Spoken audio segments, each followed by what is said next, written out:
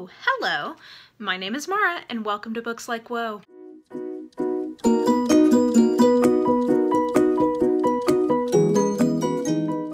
So we are continuing on my month of kind of exploring a little bit more in the romance genre. It's February and yeah, seasonally appropriate. I talked about that kind of in my goals at the beginning of the year that I wanted to do a little bit more seasonal content. So I've got some non-romance stuff mixed in this month, but you will be seeing a lot of videos about romance. And yeah, today I thought we would do where I would recommend people start with romance. This is going to kind of be my overall paradigm for this. I really want to make this approachable, not just for people who are super into romance, but you know, if you like romance, you'll kind of hear what some of my favorites are and sort of my thoughts on this. But if you are not somebody who normally reads romance, I want this month to be helpful to you and giving you some ideas about places where you could start. So yeah, let's get into what I'm gonna call my romance recommendations for noobs. So if you're somebody who has not really dipped your toes much into romance, but you're open, you're curious, you think, oh, okay, maybe like with the right book, I might like this. These are gonna be recommendations for you. And I'm definitely gonna go with an, if you like this, then you'll like potentially this type format. So grab some popcorn and let's settle in. So this is for my romance noobs out there. So let's start with sort of like low-hanging fruit, which is if you already know that you like women's fiction or chick lit. I hate both of those terms. I find them very kind of condescending and whatever, but you know what I mean. Books that are very focused on like a single woman usually who's like trying to find love and also like trying to figure out, it's sort of like almost like a coming of age novel, but for a grown-ass woman is basically what these novels are. So there's a lot. And I should also say they tend to be sort of in the vein of a romantic comedy, right? Like if you like movies that are romantic comedies, these are that genre kind of caters to that taste. So there were two suggestions that I have if you like chick lit. The first is Julie James. So I've talked about Julie James quite a bit.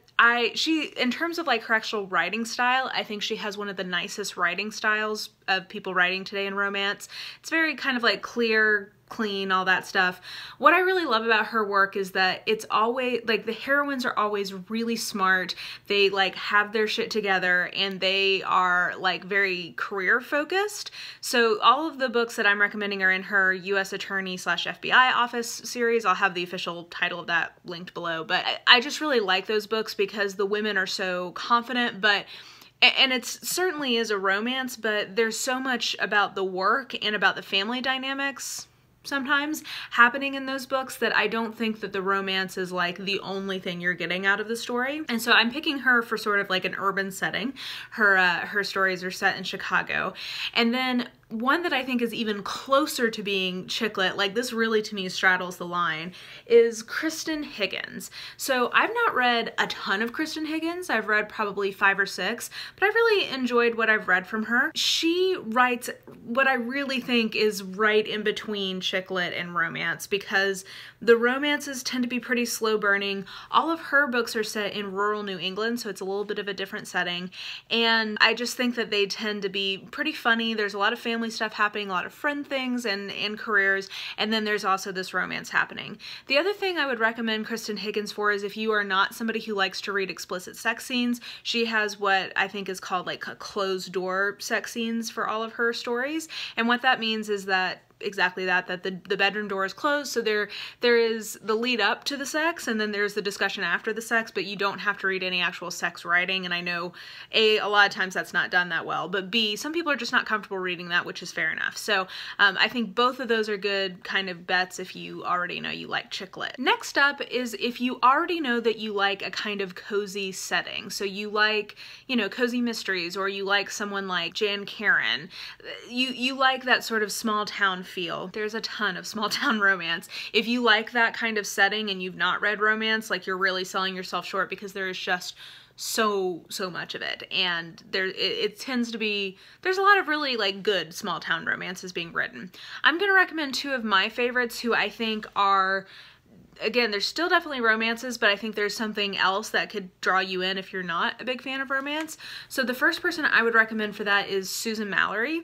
So I started reading her because I saw somewhere someone mentioned that she was kind of similar, like that her books reminded them a little bit of the Gilmore Girls, and I am obsessed with the Gilmore Girls. I love that. And if you love the Gilmore Girls, you should absolutely try reading either cozy mysteries or just like generally like small town romance, whatever, because yeah, you get like all the quirky townspeople and stuff. But Susan Mallery's Fool's Gold series I think is really well done in terms of, it is formulaic. I mean, all genre fiction is. Mysteries are formula. I mean, I don't consider that to be a valid critique of genre. If you don't like tropes, then why are you enjoying any entertainment? Because all entertainment uses tropes. Anyway, that's a side rant. So her books are quite formulaic, and the more of them you read, the more you'll definitely know what's happening in the formula.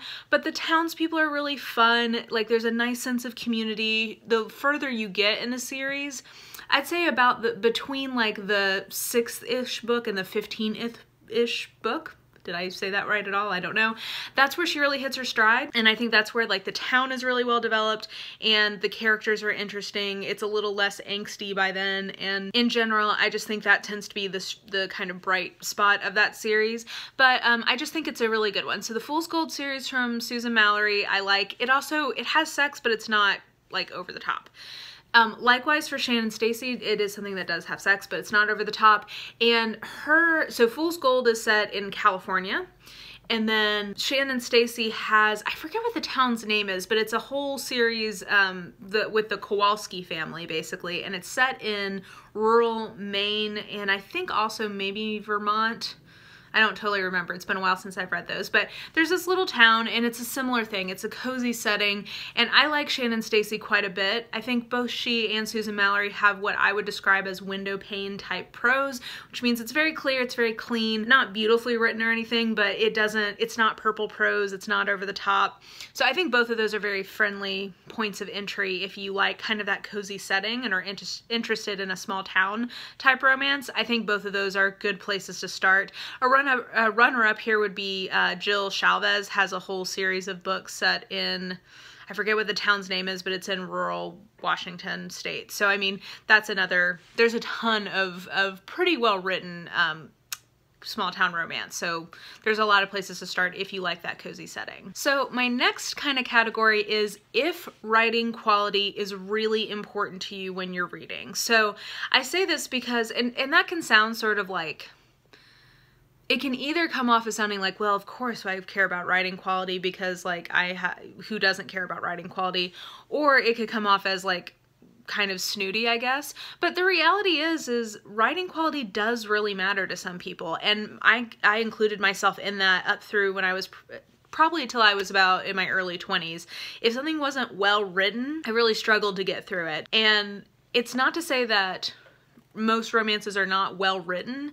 I guess what I mean is that in most genre fictions, the writing quality is not the most important part about that genre's kind of like tropes, right? In contrast, the literary fiction genre, writing quality is probably the most important part of that genre. So, but for like romance, for mysteries, for sci-fi, for a lot of other genres, the writing quality is not the most important. But if you're somebody who really needs that writing quality to get through, my #1 recommendation for you really is Courtney Milan.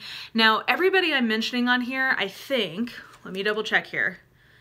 Yeah, everyone I'm mentioning on here, I think actually does have a pretty nice writing quality, that they're, at a minimum, just clear writers. They aren't writing purple prose. I don't like purple prose. But Courtney Milan, to me, writes, in terms of just her actual, like, style and her ability to communicate emotions and thoughts and everything that's happening in the book, I think she writes as well as most mainstream general fiction, right? Like, her books are as well written to me as I mean, she's not like a Toni Morrison or whatever, right? Like, she's not like writing some sort of like beautiful lyrical whatever, but I do think that her writing, it can be beautiful and it can be lyrical at moments. It's certainly as good as something like, I don't know, The Help or something kind of like a book club pick, right? where the writing, it does have some aspirations to having some level of style. I think she certainly clears that bar, and in general, I think her plots tend to be a little bit more sophisticated. The themes, the motifs, all of that tend to be a little bit higher brow than what you tend to get in this genre. So if writing quality really matters to you, I would suggest starting with Courtney Milan if you're interested in getting into romantic fiction. She also writes historicals, so they don't tend to be, not that there are not erotic historicals, but they're not like over the top with that. So again, if that's a barrier to entry, not a huge part here. I should say, the reason that I keep bringing up the sex thing is that I know that that is a huge barrier for some people with romance. They feel like, oh, it's basically porn. That's sort of the critique a lot of times romance gets. And I guess what I want people to know is while in a lot of romance, sex certainly is a part of the plot, if it's a well-written book, the sex is about developing, it moves the plot along and it develops the characters, right? So I try to pick all people who I feel like that is true of their sex scenes, where they're there, but they're not, I don't think, over the top. Like, I don't think they're gonna make you too uncomfortable if you're somebody who watches, you know, most cable television. Like, I don't think that it's anything like too crazy. Maybe the most radical thing is that these are books where women's pleasure is valued. That's probably the craziest thing about these sex scenes, is that there is a premium placed on the woman's pleasure. Radical, I know. But anyway, so this is not like HBO where it's like usually where it's very like objectifying of the women. Like, it's a very, anyway, I'm rambling at this point. So all of that to say, I know that sex part of romance can be a real barrier to entry for some people. So I wanted to pick all people who I don't feel like, if you're somebody who watches cable television, that the sex that's involved shouldn't be anything crazy to you. So that's my disclaimer for all of these. All that to say, Courtney Milan is another person who I would say, there certainly are sex scenes, but I really feel like for her that they're moving the plot forward. They're definitely deepening character development. And so I find them to be similar in function to, like, I'm trying to think, the sex scenes in any novel, that like any kind of like mainstream novel where they're there but they're doing something in the story. That's kind of how I tend to feel about hers. So my next category is if you're somebody who likes suspense or mysteries.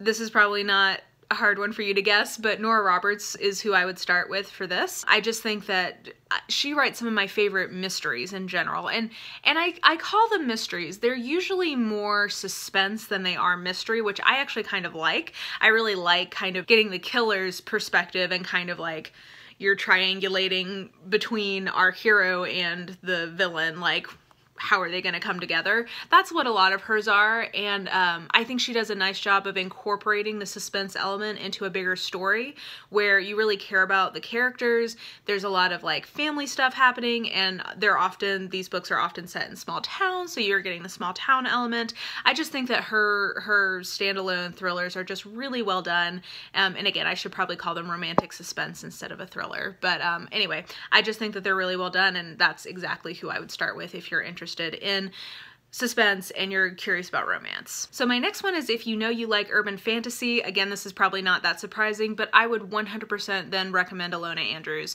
I think she to me writes as good of urban fantasy as a Jim Butcher does, right? Like the Dresden Files, to me, if you like the Dresden Files, you should be reading the Kate Daniels series. And actually, I say that, a lot of people are.